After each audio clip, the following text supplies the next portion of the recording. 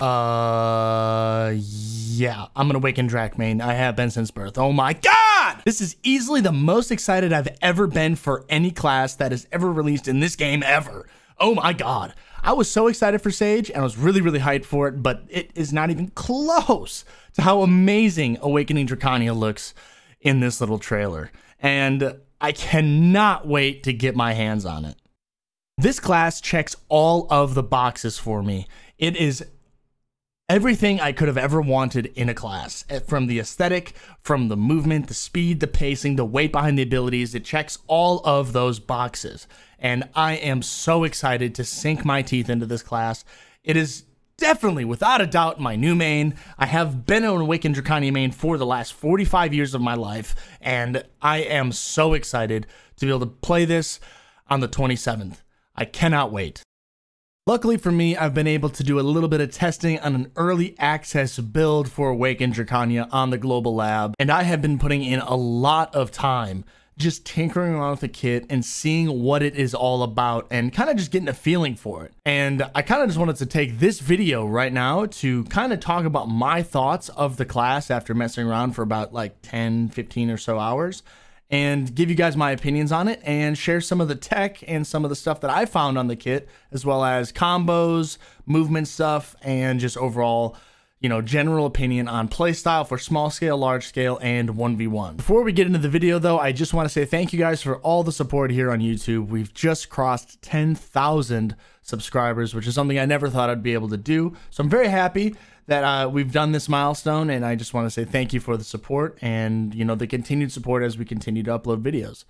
Make sure to go into the description and click on that Twitch link and go ahead and follow that. I did a little bit of an Awakening Drakania showcase over on my Twitch stream on this last Saturday. There were codes given out. I went and answered a bunch of questions about Awakening Drakania, as well as going over some of the combo stuff and workshopping some of the stuff that I'm using for this video. So make sure to go down in the description, click that Twitch link, and check it out. First things first, let's just talk about the aesthetic of the class real quick, because I mean, look at this. Look at these weapons, dude. Look at this. Double spear joint, little bop bop bop into the big lancer. Oh my god, and the wing and the block. Oh my god, this class looks so amazing. I am so happy with how this turns out visually.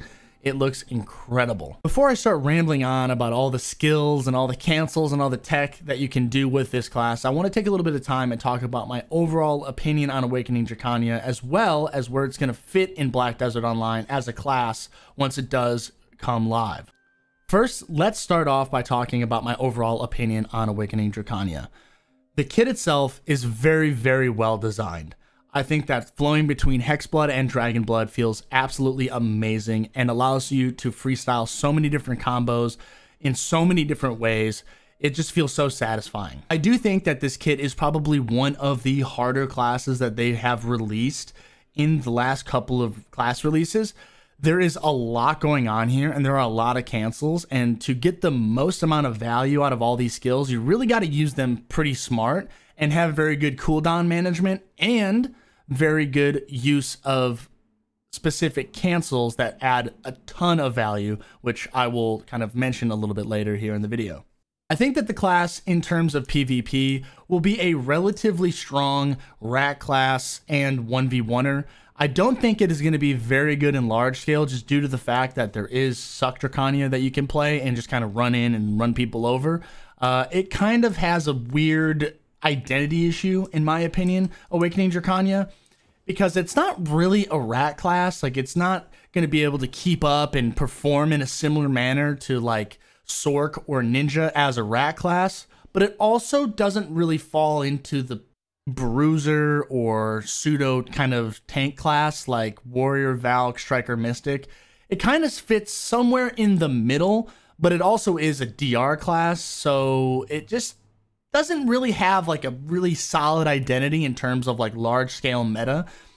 I do think that since the kit is so in depth, that really good players will perform on it. And I do think that if they do a couple of different tweaks here and there, this class has the potential to be very, very overpowered. And I think that right now, the current iteration that we have is exactly where the class needs to be, because right now you can kind of jump in on it and play almost strictly from Dragon Blood and get some pretty good value and probably be pretty okay, but you're not going to perform nearly as well as any other class in 1v1s or in 1vx situations if you're only using Dragon Blood and not utilizing Hex Blood and all the different cancels that you have in it. And you're also probably not going to do nearly as well as you would if you were playing Suck Drak in large scale. So you really have to take the time to understand the kit, understand the value of certain skills, how to extrapolate the most value out of some of these more unsafe or riskier skills, and really take the time to master this kit as a whole. And once you do that, I think this class is very strong for what it has and compared to other classes in the game. I really don't want Awakening Drakania to get over buffed, so please, PA, let's do some small tweaks here at the very beginning. Let's not overdo it, because we're in a good spot here. We're in a good spot. Let's not overdo it here. I have spent so many hours testing combos and testing cancels on this Awakening Drakania, and I can confidently say that I cannot possibly put all of the stuff that I've learned and all the stuff that I've tested and all the different combos and options you have here in one video, because there is just so much that you can do on this kit in terms of, you know, cycling between forms and combos and catches and getting the most value out of certain skills that, you know, for a pre-release video where things could easily completely change on the actual release of the class. I mean, I don't want to take the time, make a 45-minute video talking about all that stuff just to have it all change. So when the class does come out, and if we don't see a lot of very significant changes to the mechanics of the class, I will upload a total guide for Awakening Drakania covering all of the different combos that I have, as well as movement and gameplay engages and core and cancels and all the stuff that you would want to know if you wanted to play Awakening Drakania. I will have that video out after it's fully released on live servers. What I want to talk about in this video is some basic combos that I found, as well as some very important principles that I've used to kind of further understand this kit. Because when this first came out and I looked at all the skills and I looked at all the options I had, I was pretty overwhelmed. And I wasn't really sure how I should go about trying to learn this class, because there are so many options and so many ways to do things in this class that, you know, finding the optimal route was actually pretty difficult, because it seems like there are so many different branching options out of different CCs and different catches that you could really take it a million different ways and kind of get to the same point of, you know, actually killing your opponent. So first things first, let's talk about core skills, because this has been the talk that I've had with a lot of friends. You know, what core skills should you take? So there are two good core skills. There is Core Tectonic Slam, which adds a super armor to your forward E, which is a float skill. Dashing float skill allows for a lot of really nice engaging. The flight, the extended dragon flight into 4D is a fully safe engage with the Tectonic Slam core, meaning that you can open up from across the map on somebody and get a catch on them very nicely. I like this a lot for engaging, and I like it a lot also for putting pressure down on people who are a little bit faster. It allows you to kind of control your spacing a bit and go for catches behind frontals and do a lot of really cool stuff if you know how to use the movement well. There's also Core Aerial Burst, which with Obliterate unlocked turns into a massive damage skill that also re-KDs. So the big thing that people were very excited about when they first saw this skill was the first hit. The AoE Stiffen is absolutely fat. It has a massive AoE and allows you to stiff a ton of people around you, and then you can go ahead and finish the skill off with Obliterate for a big damage, small AoE knockdown. Just like so.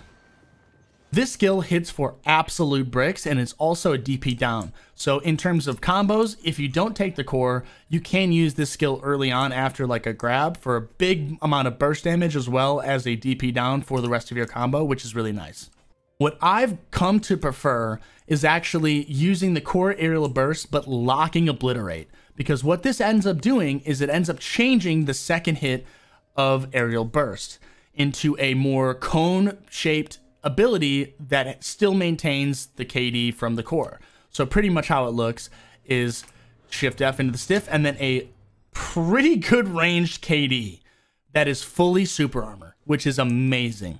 So there is a lot of tech with this skill. I spent probably 3 hours with Reezy going over some of the different cancels with it, and there are so many that I cannot possibly talk about them all in this video. I'll put a list of all the combos that I've written down for cancels for aerial burst on the screen right now. There are so many just for this one skill that actually provide so much insane amount of value to this core aerial burst with Obliterate locked, making this my #1 choice for the core skill just because of how much versatility it has. Another important thing to talk about is stance swapping with certain abilities. Now, you can hotbar certain abilities and they can put you between different stances depending on, you know, what hotbar skill you press. For example, if I'm in Hexblood, which is the red form, I can hotbar Extinction, Flow Extinction right there, and it will put me into Dragon Blood. Now, this is really important to know because otherwise, the only way to get to Dragon Blood is to either hit Shift E, which is a, you know, frontal guard, longer animation skill that you use usually when you're in the neutral game, or to do it in the middle of a combo. So you can activate a certain skill, any skill really, and then hit spacebar, and it'll swap your stance back over to Dragon Blood or Hexblood, depending on what stance you start in. So it's a really nice way. I would kind of view it like a C-swap, but it just keeps you in Awakening instead of swapping to pre-Awakening. And it really does change and add so much extra style to Drakania as a class because you can do so many cool combos with it.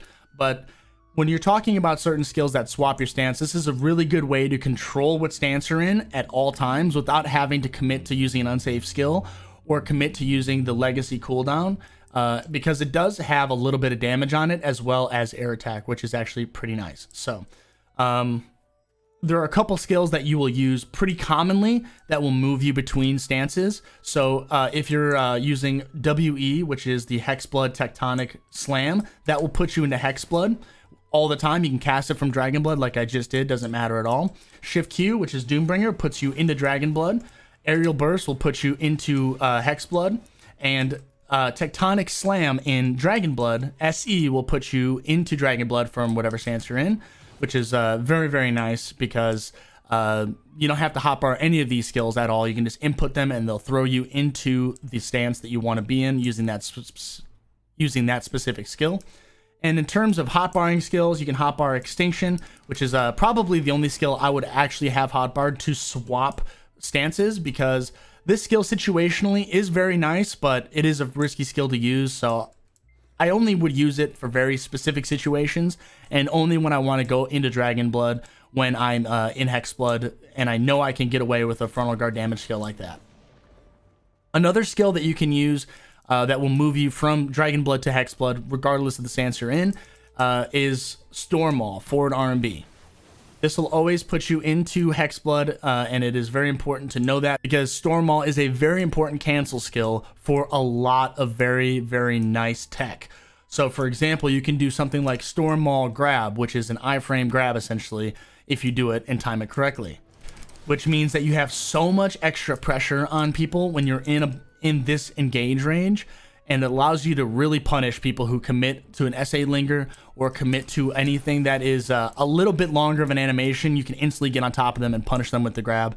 This is probably going to be your #1 catch on Awakening Drakania, so knowing what this skill does and knowing that it puts you into Hexblood is very, very important because you'll be using it a lot. And you will do a lot of times you'll end up using Storm Maul and then going into Tectonic Slam to get back into Dragon Blood to start SA trading or continue to put extra safe damage down. All right, let's talk a little bit about combos, because combos are really, really important for every class no matter what. And Awakening Drakania has a lot of variations of combos. I think this is really where the skill expression is going to come from, because you have so many different options between Hex and Dragon Blood to do re-CCs, filler damage, and big finishing skills that, you know, you can do so many different combos by tweaking a couple of different skills, and it really allows you to kind of utilize all of these skills to the fullest in a lot of different situations. Now, like I mentioned, I do prefer to play with core aerial burst right now and having Obliterate locked. Now, this is something that a lot of people aren't going to want to do because Obliterate is a massive damage skill. So this is a big trade-off currently to take. but this is the way I prefer to play it right now, just due to the fact that the core aerial burst KD, with all the cancels that I have, feels so good for re-CCs, and it feels so good for things like catching and actually punishing people who are overcommitting in on stuff. And it feels really, really nice just for my personal preference. So, you know, these combos that I'm going to be showing you guys may be something that you won't be able to do because you don't want to copy this kind of play style. But I assure you, there are so many other combo options out there that I can go over and talk to you guys about after the release of Awakening Drakania to the live servers.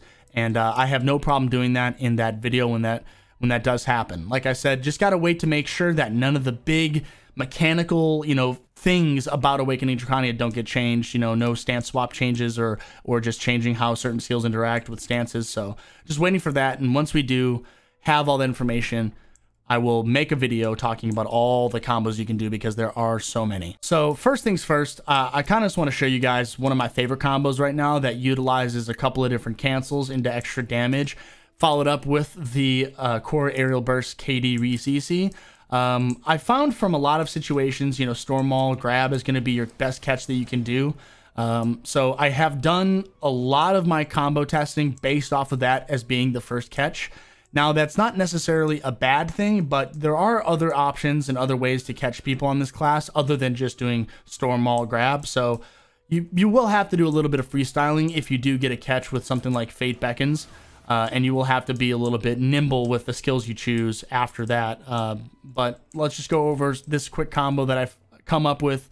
I did this with Reezy in terms of, you know, theory crafting this combo and kind of made this up. So let's go ahead and get into it.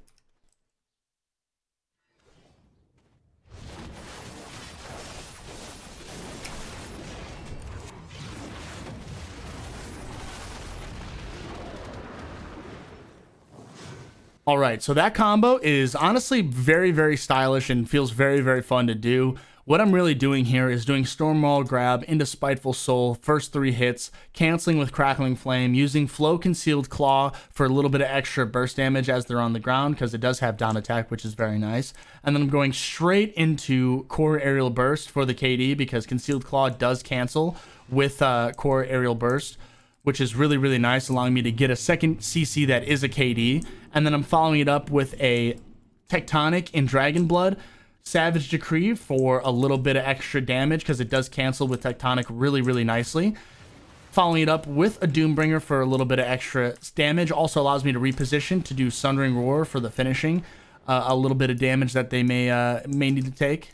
Now, instead of doing Doombringer and Sundering Roar, there are so many other options that you can actually go into. You can choose to go into Dragon Blood, Spiteful Soul. You can go into Savage Decree, Stormpiercer, Spiteful Soul, where they maybe get up before the end of the last hit of Spiteful Soul, but there is so many options here that you can really go into, and I'll show you a couple different variations of the combo, and I'll have the little key input up here so you guys can take a look and see what I'm actually doing.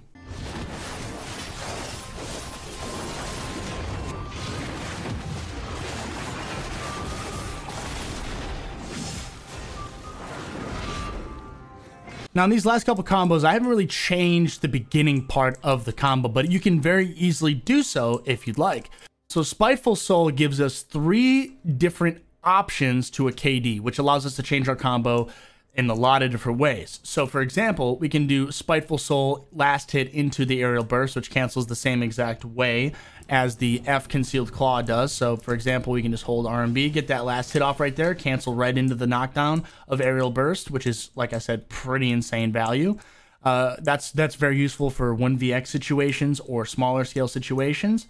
For more 1v1 focused stuff, especially versus like an evasion memer, you can go ahead and do Spiteful Soul into the last hit of Tip of the Scale for an accuracy buff, which allows you to get a KD as well. So you can go dink, dink, dink straight into it, and then do accuracy buffed up KD that you can follow up with filler damage immediately after that, which is very, very nice if you don't have that accuracy buff up. And you can also do Stormpiercer, which is the last hit cancel into Stormpiercer from Spiteful Soul, which allows you to do an air attack KD, which is nice for someone who's a DR target, and, you know, giving that extra air attack mod gives a lot of extra damage, which is really, really nice. So you can go ahead and do the first 3 hits and then go straight into Stormpiercer from Spiteful Soul. So And that right there is an air attack KD, which is very, very nice. Like I said, this is just a couple of things you can change up at the beginning of your combo. I showed you a couple of different ways to end your combo as well. Really, there are just so many ways to get value out of these skills. Another really cool cancel that is super, super useful for small scale 1v1s and even large scale engaging is the Tectonic Slam from Hexblood into Doombringer, which is a very, very quick float into iframe air attack damage skill, which is kind of crazy. So essentially how this works is you go in with a little Tectonic Slam here, you do 4D, and you just cancel straight into Shift Q, which allows you to get air attacks on the first couple hits of the Doombringer, which adds in a lot of extra damage. And it also makes Tectonic Slam a lot safer to use when you don't have the core on it, because like I said, it is an unsafe skill. So when you go in and use it, if you don't cancel it with Doombringer, you will most likely get caught and CC'd.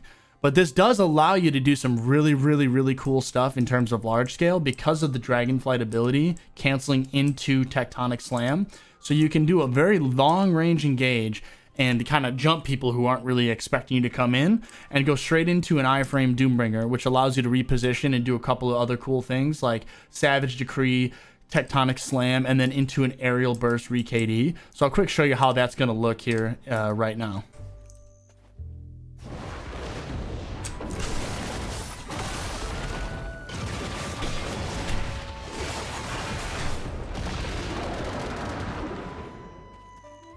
Now that combo is so stylish. It does have a little bit of gaps in protection here and there, and also ending on a frontal guard when you're diving into a ball is a little dicey. But you can see the potential here is actually pretty insane. Now, the main thing that is kind of got me on edge here is that the damage may not be enough to actually make that kill a lot of people before you just get absolutely eviscerated. Because of the fact that you don't have any healing like Suckdrack does, you're a lot squishier in these diving situations in large scale, meaning that you really got to catch people by surprise and nuke them fast. And if the damage isn't high enough, well, I mean, you're just going to die before you finish off any kills. But on paper, that is a pretty solid engage. And that's opening up with an unsafe skill and making it relatively safe in, you know, the grand scheme of things. And obviously, if you do get some CCs with it, you get some air attack, which is obviously very, very nice. But there's just a lot of stuff just like that where you just find ways to kind of piece these skills together and get these really nice combos and situations just flowing perfectly. And it's the reason why I love this class so much, man. It's just so much fun.